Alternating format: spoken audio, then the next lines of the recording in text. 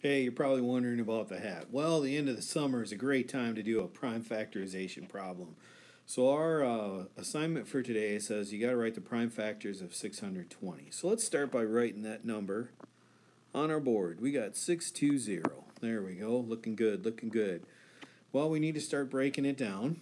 And I see it ends in a 0. So I know that 62 times 10 is going to get me 620.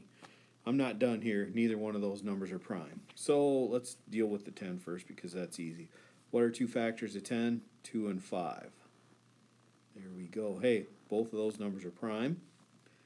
So now I'm thinking of, I can make 62 into 60 and 2, and I know that 2 will go into both those numbers. 2 will go into 60 30 times. It goes into 2 one time. So my next set of factors are 2 and 31. That's what I did by changing 62 into 60 and 2. Then I could more easily do my division. So now I have 2 and 31. They are prime. So now I am done, except for the final step, which is to write my new multiplication problem. I have 2 to the second power because I have two 2's in my problem.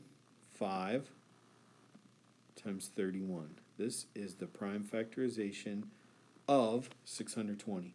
So you just watch this video as many times as it takes to see how to do that. And remember, you're going back to school, so enjoy.